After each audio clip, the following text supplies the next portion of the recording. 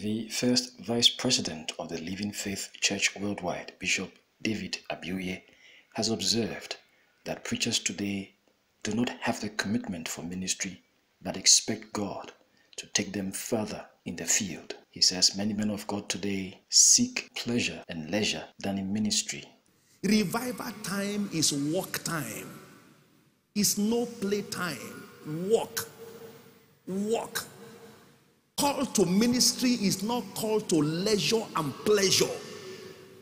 Call to ministry is call to work. Call to work. You're a pastor. Saturday you are watching football. And you are expecting something to happen on Sunday. You are not working. You are not working. And you want things to work. Nothing works without somebody working it.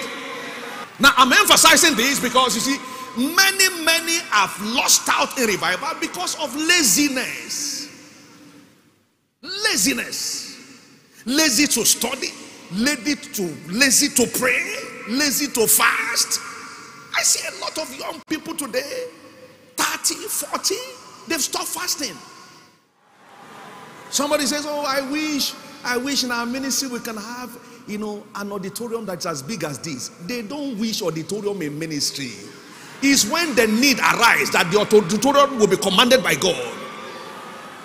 If there were no multitudes gathered under this ministry by the help of God, there will not be need for this auditorium. Let me tell you here, brethren, I don't think of ministry as much as I think of God. Ministry is an assignment. And before your assignment is your relationship with God. If you don't service your relationship with God, you will lose your life and lose the ministry. He says a number of preachers are only interested in manipulating congregants to give in their churches. How to take offering from people as a prophet seated in a corner. How to use manipulation on people to give. That's all he's thinking about.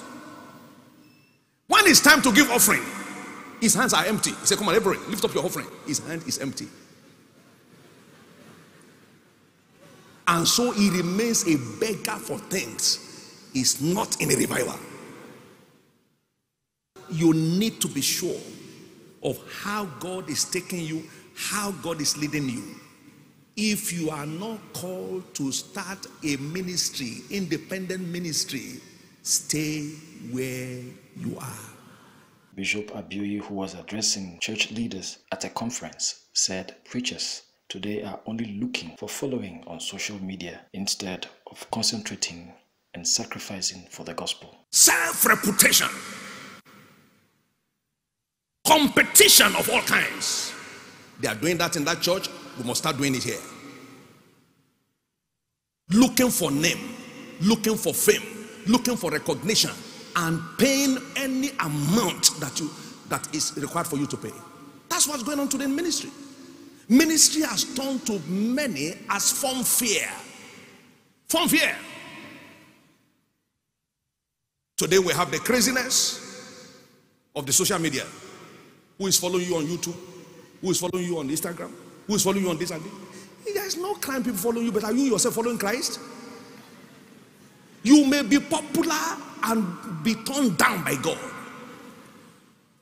He called on all young ministers not to rest on their oars, but strive like the generals of God. Why? I have somebody said, you see, I read the book of Robert. He said, ministers should rest. And I asked him, did you find out what year he wrote that book? He wrote it when he was about 80 years old. How old are you now?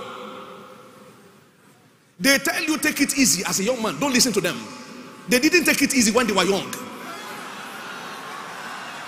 Young man, if you are here, don't take it easy. Don't take it easy. If you are called to be an evangelist, Monday to Saturday, be in the field. Don't take it easy. Don't take it easy. Work does not kill young people. If it kills, it will have killed us. Taking breakfast before you go for Sunday service is an aberration. If you reach that age, it's allowed. Amen. Do you think somebody will tell me to take breakfast before I go to church at age 50 or at age 55? You can't do that. I will cast you out. I'm on business for God.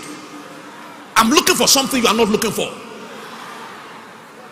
Let's get back to work. Let's get back to work. We have played enough. Fire doesn't come on lazy people. Fire comes only on people who are on duty. Let's get back to work.